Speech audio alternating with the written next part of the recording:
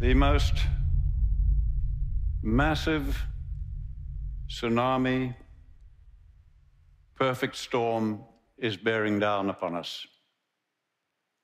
But fossil fuels, carbon, coal, and gas, are by no means the only thing that is causing climate change. Now, because the fate of water and carbon are tied to soil organic matter, when we damage soils, you give off carbon. Carbon goes back to the atmosphere.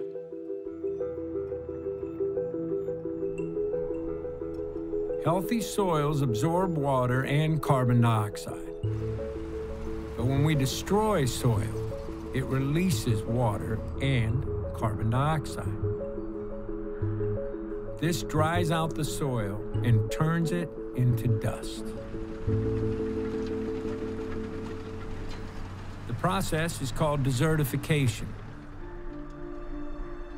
And how we deal with it could determine the fate of more than just our climate.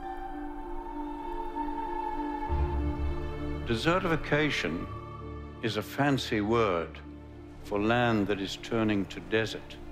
And this happens only when we create too much bare ground.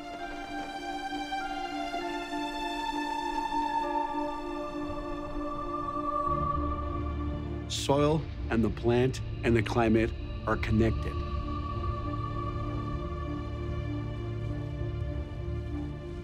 If you don't have a living plant, you're going to have more evaporation.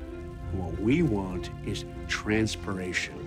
When the moisture leaves through the plant, when it does that, it increases humidity, and when it increases the humidity, we have more rain.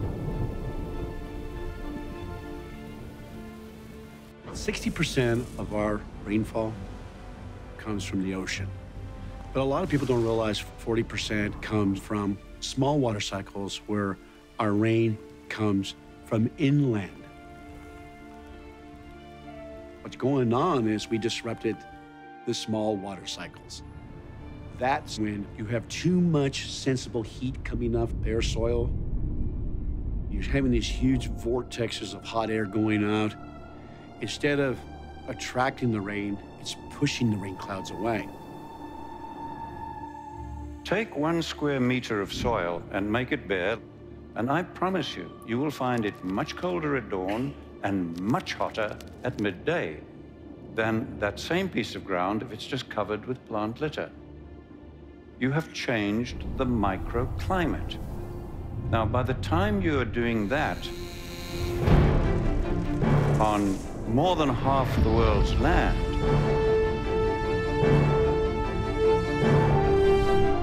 you are changing macroclimate.